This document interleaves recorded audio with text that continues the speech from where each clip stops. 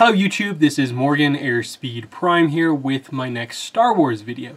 This is going to be the first in a series of videos as we build up to the release of Star Wars Episode 9, The Rise of Skywalker, and I think the best way to build up to it is to go back and take a look at, re-review, discuss the previous 8 movies in what we now know as the Skywalker Saga. 9 movies together that will be ending in December. So, we're going to start off with Star Wars Episode 1, The Phantom Menace. I think this is the best place to start. It's Episode 1, even though it wasn't the first Star Wars movie released. Because we're talking about building up to the end of the Skywalker Saga, I think we should start from the beginning of the saga and go to the end in episode order rather than release order. So, yeah, I also want to just put out some more Star Wars content on my channel as we build up to, The Mandalorian coming out. I want to cover that, and also the movie, which I will be reviewing. So I thought it's best to do it this way rather than just review the movie when it first comes out and not have any build up to it at all. So you guys know probably, if you've seen any of my previous Star Wars videos, that I love the prequel trilogy. I've never had any real issues over the course of those 3 movies with them. I've always been a fan of them, 1, 2, and 3.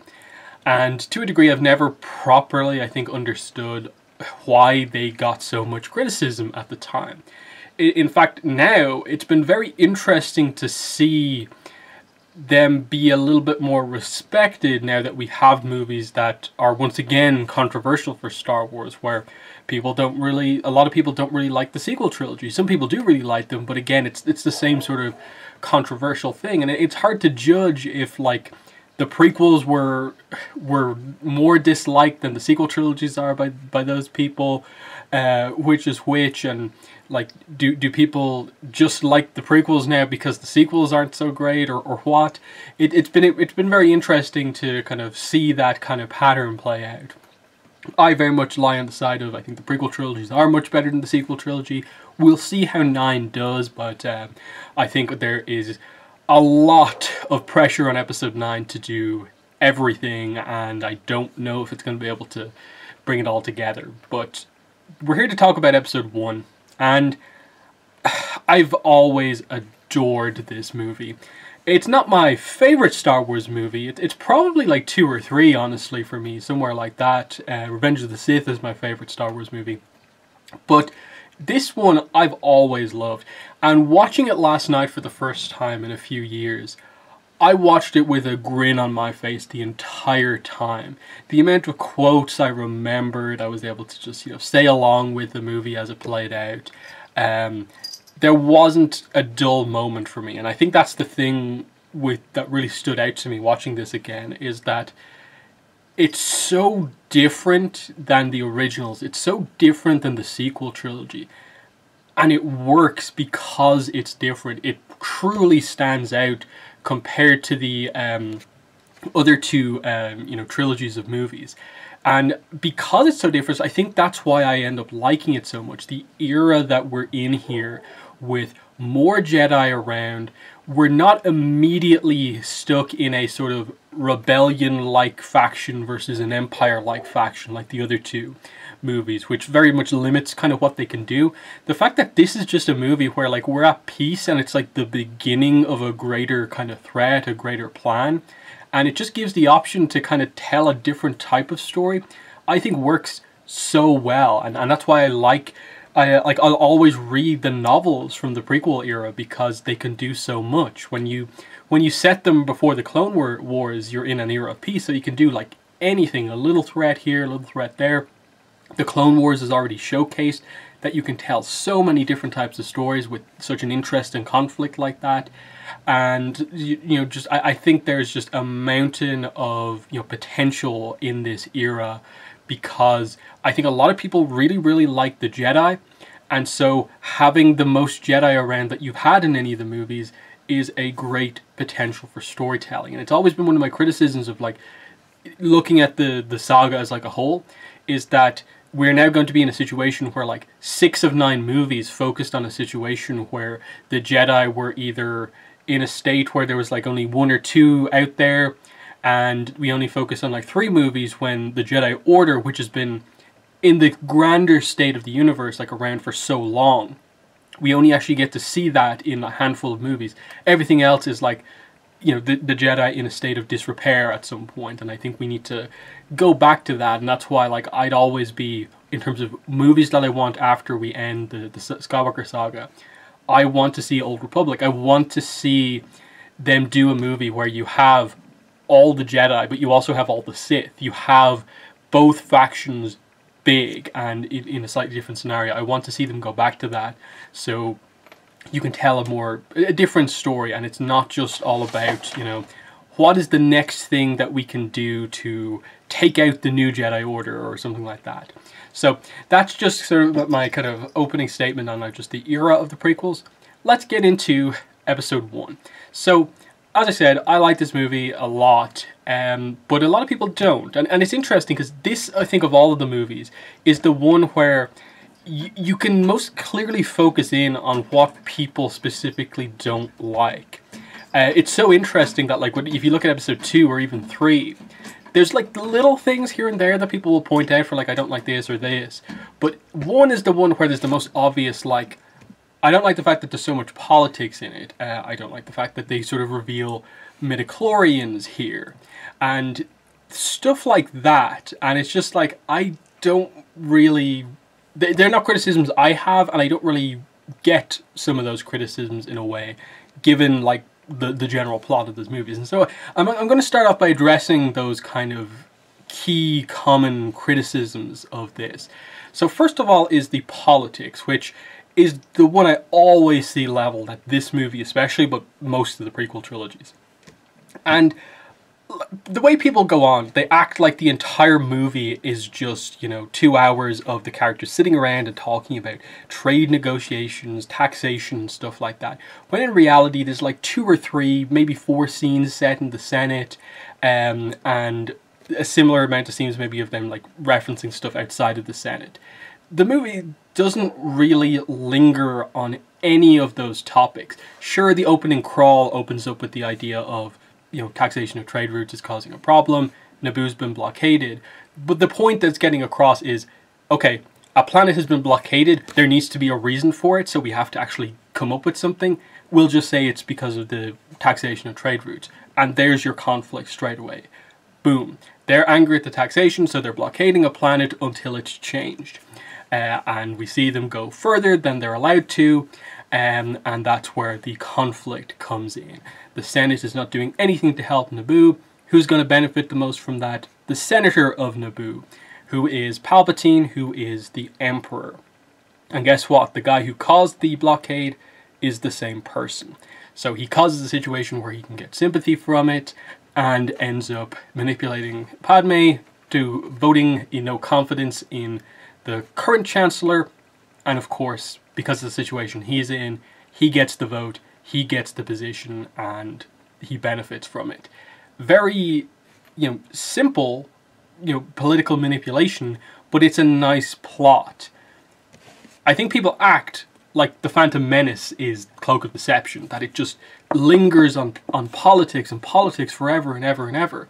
This book does that. The Phantom Menace really doesn't, because in the grand scheme of things, they don't actually go in depth into what actually happened to cause this situation. Yes, the taxation trade routes is a problem, but they don't go into the whole idea of like what both of these 2 books kind of cover to a certain degree, which is that they're also arguing about, like, we should be able to arm our trade ships for shipping around the place because we're constantly being attacked by pirates. And there's discussions about how much weaponry should they be allowed to have, how much weaponry will cause it to become like an army of the Trade Federation, and, you know, how much is too much, but also allowing them to protect themselves. Because they are still a business. They're the villains, but they are still running a business fundamentally in all of this. And so they don't go into any of that here. They just leave it on the idea of it's a simple thing. They're annoyed about taxation, but in reality, they're being manipulated by Sidious to just do what he wants. He doesn't care about Nute Gunray fundamentally, and will just use him because he, like, is the leader of the Trade Federation. So, politically, I actually think this movie is good because it's political, and you had to do that because you have to tell the origin story of the Emperor. Where does he come from? How do we get such a shift from a republic to an empire? And that is going to involve politics, and I don't think they overdo it. The only scene where you can in any way say that they cover politics and it's boring is purposefully meant to be that way, to force the situation where Padme has to vote, has to cause the vote of no confidence in Valorum. And it's that situation that I think actually works really well. Padme gives her impassioned speech to the Senate about how her people are dying and she needs help now. And the first response is that she's immediately interrupted by the Trade Federation. They come up and are just like, baseless accusations, can you prove this, that there's anything happening down on the planet? We're allowed to legally have our blockade, you need to prove this, send a committee down there, we'll organize it. Then another guy comes up from a different planet and is just like, yeah, I agree with that, these accusations need to be proven, form the committee, and it's just like, that will take too long, we need to act now, people are dying. And so this is when Palpatine does the final whisper in her ear. This is where Valorum's strength will fade and he'll get lost with the bureaucrats, as I say. Just everything's a committee. And so she causes that vote. And I think it's a very effective scene that actually does kind of the opposite of what people are kind of complaining about. People act like this movie is just that scene over and over and over again, when in fact they really only have that scene once to purposefully get around the fact that it could be boring to focus on that.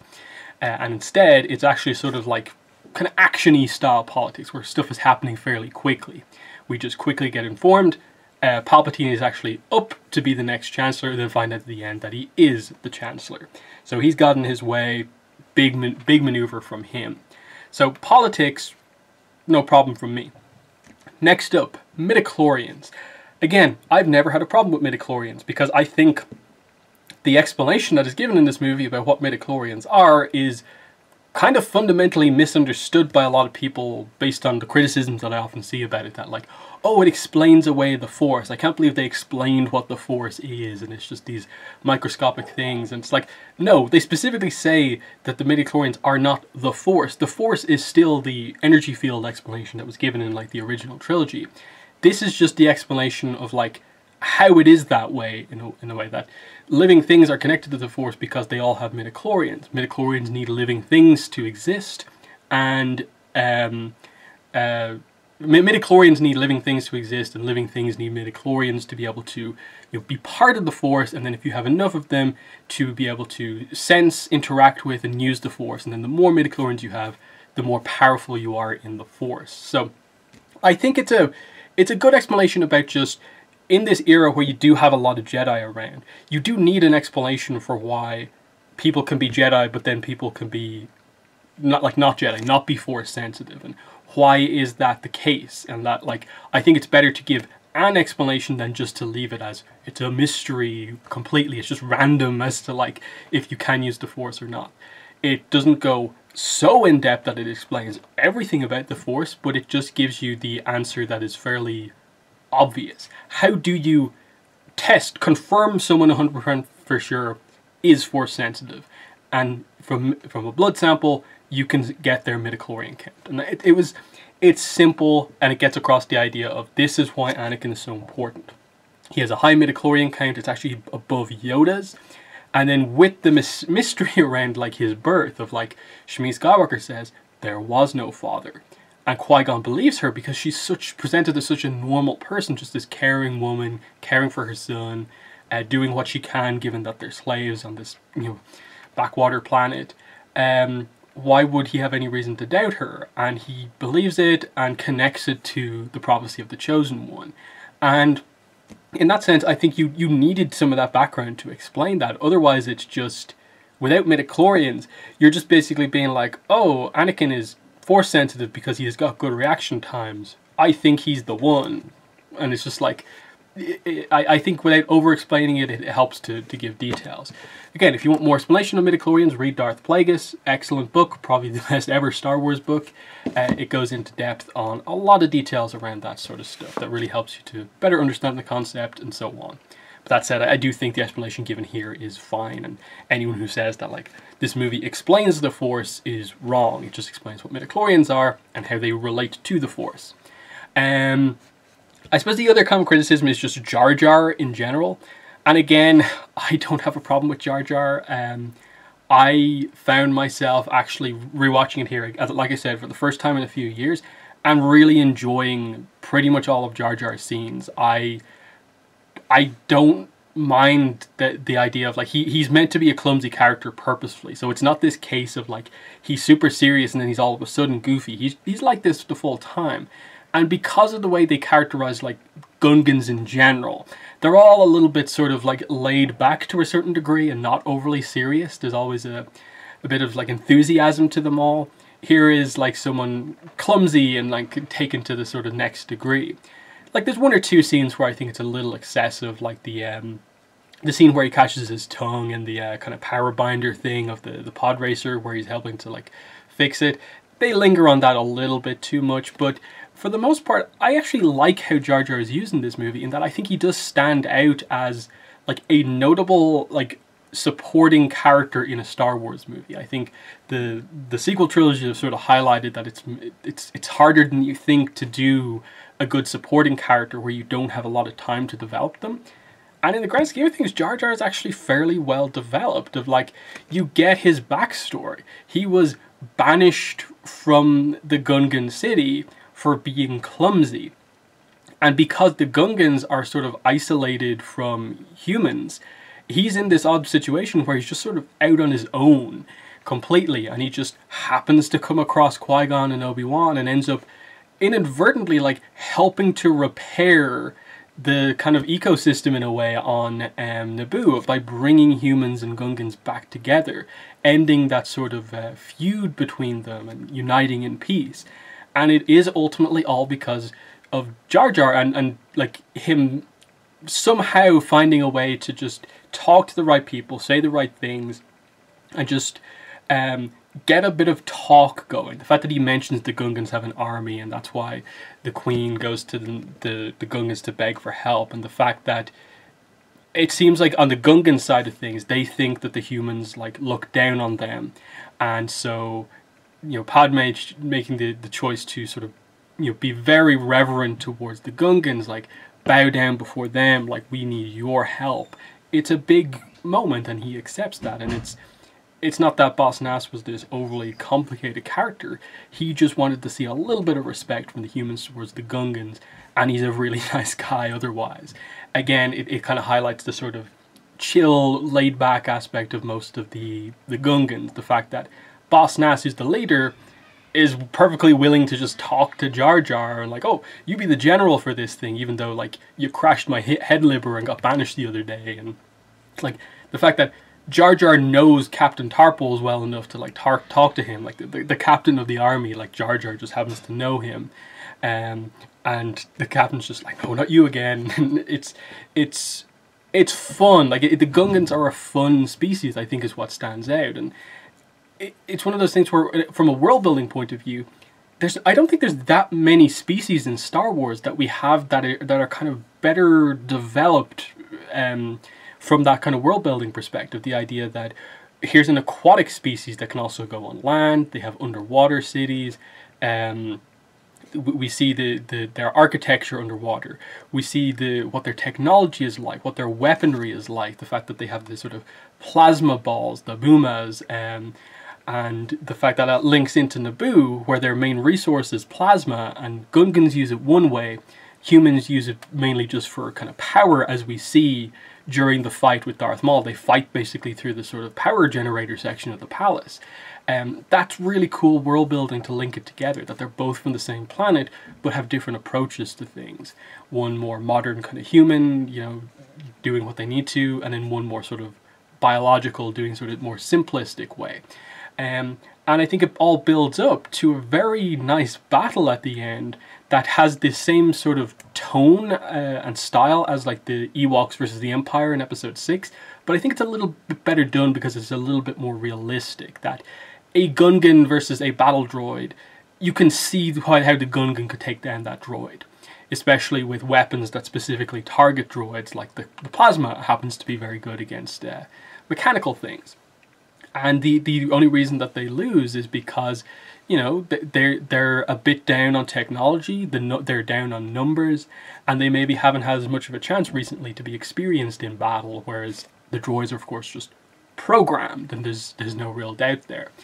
And I think it works that you have the Gungans just showing their sort of species charisma that they have of like doing things in their way, and Jar Jar, I think Jar Jar really highlighting the fact that like he is such an oddity on the battlefield, and it contrasts so well with the programmed rigidity of all the droids, that he's just like ending up like wrecking havoc on the battlefield by pure accident, but making stuff happen.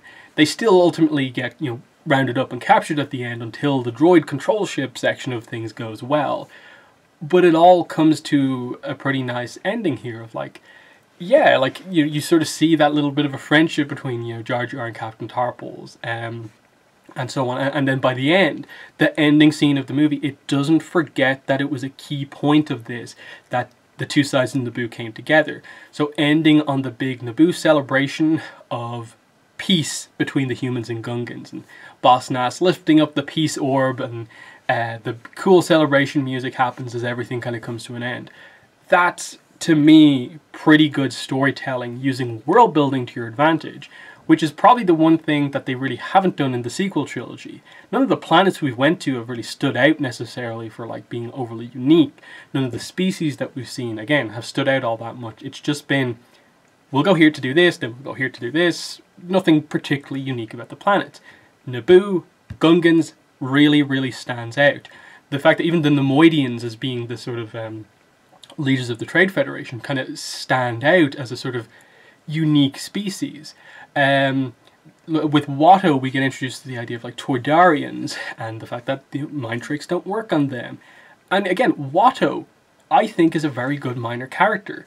He stands out, is unique. You remember his lines because he has, you know, a unique approach, but he also has a little bit of depth of like, he's kind of obsessed with gambling, but he also is the owner of, you know, Shmi and Anakin. But then there's a slight sense that like he does actually, despite like being of course his like slave owner, he does sort of care for Anakin, and like he cares of course because he helps his business, because he acknowledges Anakin's talent. But you know, the little moments like where he lets Anakin go home early and stuff like that, it's just like he's not just this out and out villain. He's just doing what he needs to do on his planet, where, you know, he's in this position, he has all this junk, he has these parts. He's going to get what he wants from it. And I think it's stuff like that that really stands out. He is a character. He's not just there to be the plot, basically, for a little bit. He is a character to himself and is taken down by his obsession with gambling. And he lets sort of Qui-Gon sort of trick him a little bit. So I think Watto is well done. And then just the fact that we get to go to Tatooine again, but we don't just go back to the same place as from the originals, we go back to a different section and get to learn different things about Tatooine, about slaves. But we also see that they're still like Tusken Raiders, so there's some stuff that's similar, some stuff that we're learning new about Tatooine, about the pod racers. Here's, you know, a different Hutt, but also we get to see Jabba as well. Like, that stuff all, I think, comes together very, very well.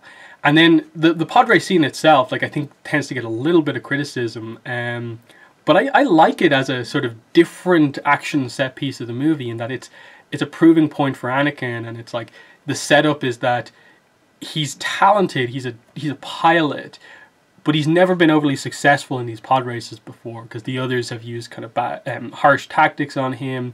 And you can get a sense that like maybe he hasn't fully just put it all together. He's always been, you know, his ship has maybe been his pod racer's been a little bit unreliable. He's still gaining experience actually doing the sport. But what he gets right in this moment is that he's doing it for other people, and that's that really nice conversation that Qui-Gon and Shmi have about the fact that, you know, like, he helps other people even if he like doesn't get anything from it himself. And she just knows that that's just the way that the two of them are. And I think that really stands out, that he kind of wins this time and it goes all right for him because he's doing it for other people. And I think that's really, really cool. And the fact that Qui-Gon sort of surprises Anakin by the fact that, like, you won, but like you also won your freedom here. I tried, but I couldn't get your mother free. But you now have the option in your life to kind of go where you want. And I suppose this brings up the idea of, like, a lot of people criticize Jake Lloyd for his acting performance here, and I think, for me, like, somewhat unfairly, because I think he does a pretty good job for a very complicated role here, where he has a lot of things to do. He has to have these emotional moments with his mother a lot, like he has to say goodbye to her. He has to, you know, present a lot of the sort of technical sides of himself, of like doing the sort of more physical things, of like fixing stuff, the pod racer scene. But also, you know, he has a scene where he speaks Toydarian to Watto, and like that's a different thing. He's involved in some of the action sequences, you know, again in the ship bit at the end, and has to have like a unique dynamic with like Qui-Gon as well, and so on. And I think it comes together well. Is it the best acting performance you've ever seen? No, but I think it absolutely does the job that is needed for this movie, and in terms of getting across the fact that there's character development here for Anakin. You immediately get the idea he cares so much about the people he's close to, in this case primarily his mother, and you can immediately see it's going to be a problem. How tough it was for him to say goodbye to her, the promise that he would come back to free her, and the fact that he ultimately is not going to have that much control over that, and we'll see in episode 2 what happens with it. And the Jedi Council acknowledge that this isn't just a case of, oh, he cares for his mother, that's a problem. They sense fear to the point where it is a problem with him, and I think that's really well done with Anakin, of like, that is his problem. When he cares about something, he cares about it so much that it goes above everything. And it's set up here even with 8-year-old Anakin, so I really, really like that. You know, the prophecy of the Chosen One coming into play here, that ultimately, you know, the prequel trilogy is the origin story of Darth Vader, because Darth Vader is ultimately the Chosen One in the end. He's the one who kills the Emperor. We'll see how Episode 9 attempts to, if it even touches on the whole Chosen One plot point and stuff like that. That's where I'm very skeptical about 9, if like they're really going to like reference everything. Because like, if Anakin doesn't appear at some point in Episode 9, it's kind of like, what are we doing here? Because that's the entire point. 6 movies, kind of, it's his story. There's a reason in the first episode, the character we meet as a kid is Anakin, Darth Vader. There's a reason that's important. So yeah, the world building in this, I think, is fantastic. Like, just the fact that they tell us a little bit about the Force, but not a massive amount. The planets that we go to, the species that we get to see, all sort of stand out as being somewhat unique. We get to see more Jedi around and see what they're normally like. And it's such a cool moment where we get to go to Coruscant. Here is the sort of capital of the Republic, like this city planet. And here is the Jedi Temple. What a cool moment. Like, it's easy to forget how important this scene was at the time. That, you know, we'd barely seen any Jedi over the course of like all these other movies in the build up to this. Then we go in and we see, here's the Jedi Council, the top Jedi in the entire order. All of these characters are incredibly powerful, like Obi-Wan level, Luke level. There's Yoda sitting at the center of the council. Mace Windu, like second in command. The respected, you know, Ki-Adi-Mundi, Plo Koon, Oppo Rancestis, Yariel Poof, Yaddle, who's another person of Yoda's species.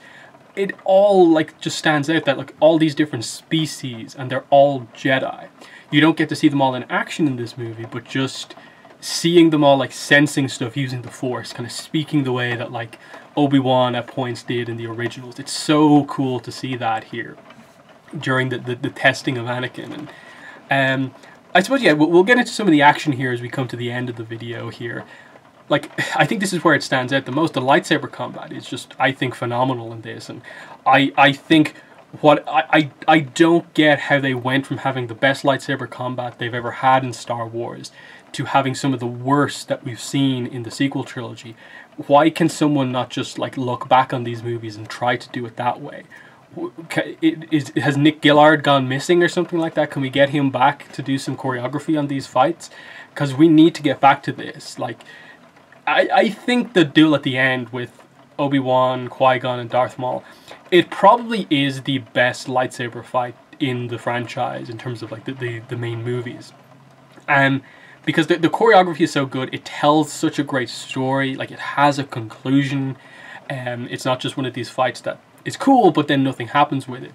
The fact that it's this journey through the palace to the end, the story that it tells of like Darth Maul being so much more skilled at like fighting Jedi than they are used to fighting like Sith. The fact that he uses like Obi-Wan's like exuberance to his advantage and is constantly like sending him flying back, and so even though Obi-Wan's super energetic, he's constantly being pushed back and has to catch up with the fight again. And Qui-Gon doesn't fall for Darth Maul's tricks initially and is staying in the fight the entire time, but is getting tired out, and then eventually in a more cramped situation where he can't do his big broad moves and flip around a lot, that's where Darth Maul gets the advantage and beats Qui-Gon. And the setup with that kind of corridor with the kind of laser beams is so cool. The fact that Obi-Wan is watching behind the last one, he just missed out on getting through. Could have changed everything in Star Wars if he had got through and they were able to fight 2-on-1 at the end. But he has to watch his master die. And then he comes at Darth Maul like a house on fire. That's probably the best like sequence of lightsaber fighting we see in the movies, of just that really quick Ewan McGregor, Ray Park sequence where they just do so quick. He breaks Darth Maul's lightsaber in half. Darth Maul comes back and it sets up the, you know, Obi-Wan hanging down the shaft. And it's fun to look back on it and be like, Obi-Wan gets a victory in a lightsaber fight from the high ground, but also from the low ground. And it's really cool, just the fact that it's also a little bit of a reference to like Luke catching the lightsaber that R2 shoots out, and Obi-Wan using his master's lightsaber in the end to kill Darth Maul, or seemingly kill Darth Maul. Obviously it's canon that he does end up surviving this, although he's like missing for the next couple of years basically until he's found in the Clone Wars. But still, you know, the victory goes to Obi-Wan in this fight, and it's cool because this is his journey. He goes from being Padawan to being a knight. He has to take on the responsibility that Qui-Gon left to him, and his last request was to train the boy. There's all this conflict in the movie between Obi-Wan and Qui-Gon about, if you just do things the right way, you'd be on the council. If you weren't so roguish and constantly doing stuff like picking up all these life forms, like Qui-Gon is the reason Jar Jar comes with them. Qui-Gon is the reason Anakin comes with them. And Obi-Wan doesn't necessarily agree with that, but I think in the end, he accepts, you know, a little bit of that roguishness from Qui-Gon, and it makes him like a better Jedi going forward, that he's not just going to do things completely by the books. And the fact that like at the end of the movie, he's like, I will train him even if the council disagrees. That's the element of Qui-Gon that's sort of left in him, and I do really like that, because Obi-Wan is your main like focus in a way in terms of like your connection from the originals to the new one, and it's so fun to see that it is clearly him, but it's such a younger version. And then there's so much praise I can heap on Qui-Gon as a character for just being this, like, if he had survived this movie, I think it's so clear things would have turned out differently. That's the sort of character he is in terms of like changing things, and his death here is such an important moment in terms of Qui-Gon's death is kind of, I think, what opens up Anakin to the sort of manipulation of Palpatine. I think it's sort of clear that if Qui-Gon was around, Anakin probably wouldn't have been able to be as influenced by Palpatine as he was. Yeah, I'm pretty much going to bring it to an end here. So it's a quick word on Padme. I really like how, I think this is what stood out to me in terms of something new that I hadn't quite caught on to before.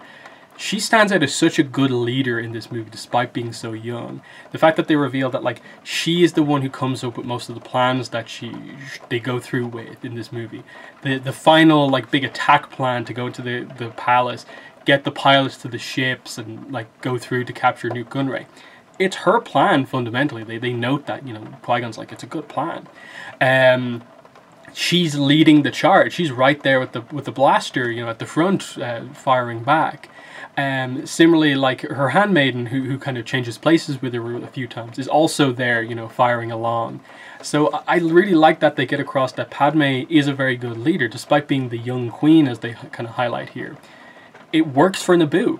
They get these they elect these young girls to be the queen, but it works for them because they give the young ruler the sort of respect. They have all these advisors. That's where like Sio Bibble and stuff like that is a character in this movie and so on. But she fundamentally is allowed to make those decisions herself, and I do really like that she stands out as being a strong character in this movie as well. Other than that, you know, there's only so much you can cover in just one video, but like, just getting across the idea, I really love this movie. I think it really is good. World building is good. It's got a plot that's different than the other movies, but I think comes together very nicely. Has a lot of great action with the lightsaber fights. The pod racers, a kind of different but unique style of action. You get an okay, I think, in space fight at the end versus the droid control ship. It's not the best fighter scene we've seen, like ship to ship, but it's all right. And some other decent stuff on the ground, like the fight through the palace is at least, you know, pretty cool. It's different that they're fighting through a palace and so on. And then yeah, just a lot of like characters that are not the main characters who stand out. Watto, the Nemoidians, the Gungans, they all feel unique and different, and I think we were missing some of that from the sequel trilogy. That feels like they specifically chose not to learn anything from the prequels, and that was a mistake, and they could have learned something from it. But that's my review for Star Wars Episode 1, The Phantom Menace. In the comments, let me know what your thoughts are. Other than that, next video, of course, will be Episode 2, Attack of the Clones. That's been the video. Thanks for watching, and bye.